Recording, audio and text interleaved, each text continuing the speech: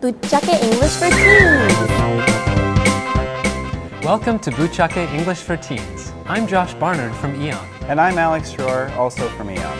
Every week we're going to be sharing English phrases used by native-speaking teens. We hope you enjoy them. So Josh, what's this week's issue about? David is on a date with the Roar Dogs cheerleader. Ooh, I wonder how it goes. Well, let's listen and find out. Amanda, watch this. Oh my god, that's amazing. Oh my god, it looks just like us. Yeah. Hey, do you want to drive up to Lover's Lookout? Sure. Oh my god, where's your car? I swear that sign wasn't there. Poor David. The date was going so well. I know, but every time his car is involved, something terrible happens. Yeah, he should probably never drive again. At least nobody's been hurt so far. That's true. Anyway, did you catch what David said to get Amanda's attention? Yeah, he said, watch this, right? Yep. When we want someone to look at what we are about to do, we use this expression. Like in David's case, it's often used when you want to show off a trick or a skill. So if you aren't very confident about your ability, you probably wouldn't use this phrase.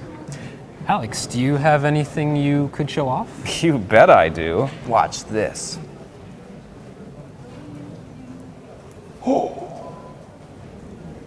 Wow, that's pretty impressive. What can I say? Oh, I've got one. Watch this. That's amazing. Oh, I've got one more. Watch this. No, watch this. Don't look at him. Watch this.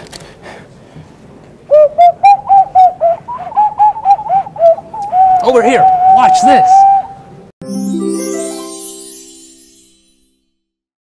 Our mote-on point for today is about how to use the phrase, oh my god, in various settings. There are many different ways to say this, and the nuance is different for each one. We tried to reflect that in the spelling. That's why it was written as one word in Amanda's lines. It shows her intonation and implies mild amazement. Let's try it. Repeat after me. Oh my god. Oh my god. Compare that to this strong version when you are truly shocked, like if you were in a horror movie and you discovered who the killer was. Oh my god. Oh my god. Now imagine you saw your favorite actor sitting at a table in your favorite restaurant and started to panic. Oh my god. Oh my god.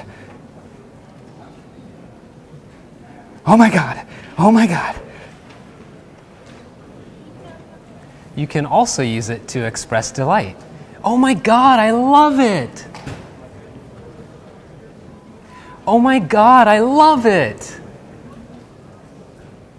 Speaking of delight, Josh, did you hear that Taco Cielo's grand opening is this afternoon? Oh my god. Out of the way! He believes me every time I say it's been reopened. What a sucker. Well, that's all for today. Be sure to try these phrases out and don't forget to have fun. Oh God, he's coming back. He realized it was a lie. See you next week.